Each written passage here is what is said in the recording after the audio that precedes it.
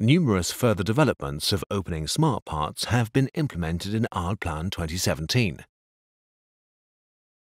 You now have an additional positioning option for window and door SmartParts, an example being for mullions.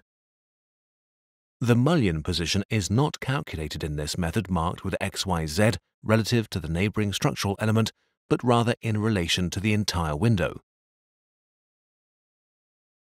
For example, this method can be used if you want to relate the main structural division of your window design to interior room partition walls.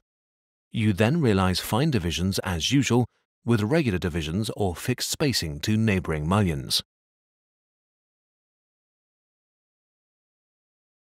If, as in this example, the position of a room partition wall changes, you can adapt the original main structural division of your window to the new conditions with the greatest of ease.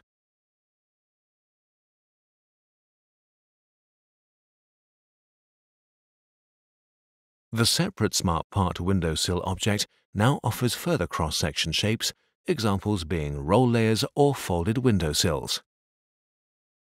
In addition, the windowsill can be adapted with ease to suit corner situations with the aid of handles.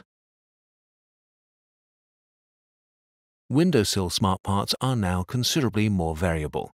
Even more varied installation situations can be designed and depicted for boxes and curtains. Sliding shutter SmartParts have also been developed further.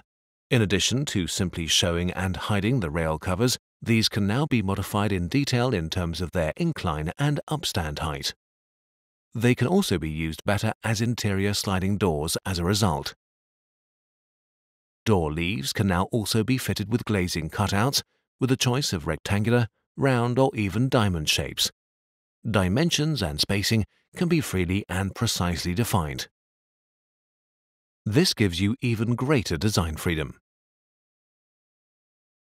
Are you having trouble finding the new functions in your SmartParts in existing projects? There's a simple solution to this.